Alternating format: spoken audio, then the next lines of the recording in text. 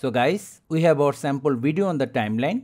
Now to trim, move the playhead to the point where you want to trim or make the cut.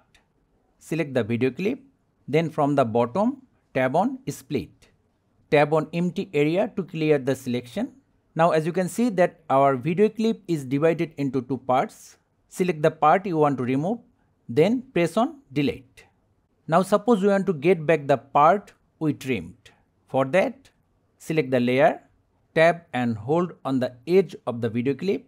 When you see this indicator, the upper one showing the total duration of the video clip and the bottom one showing the trimmed duration. Now just move it to recover the trimmed part.